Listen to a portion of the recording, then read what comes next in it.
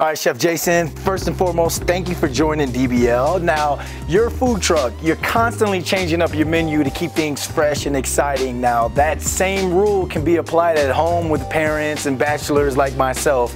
How can a Spiralizer help with that? Yeah, it's a great piece of equipment that you can substitute, you know, making spaghetti and use the spiralized zucchini. Wow. So for gluten-free people, or you can use it how we're gonna do today, and we're gonna do this Chinese cabbage chicken salad. Nice.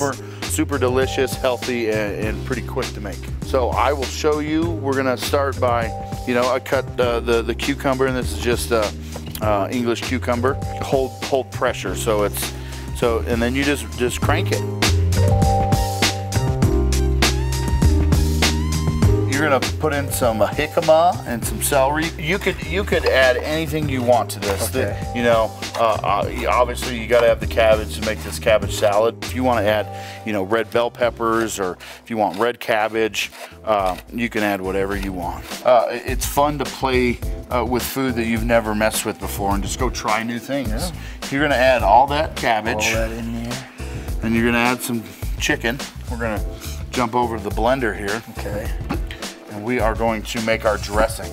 It's a little sesame vinaigrette. So we got a little bit of just canola oil. The key, you want also a little bit of sesame oil. You gotta have that. Sesame oil. And then we got a little sweet chili sauce. Never seen someone make their own salad dressing before. Would you prefer that over buying it? Absolutely. Oh, look at that. Quick thin. Yeah, that looks like you can just make it into a nice beverage. Plate up some of this chicken salad here.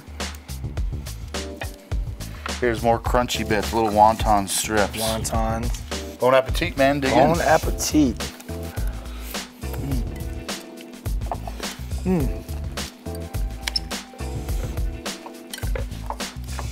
I can't wait to pass this recipe over to my sister-in-law, but they're not getting this plate. This one's for me.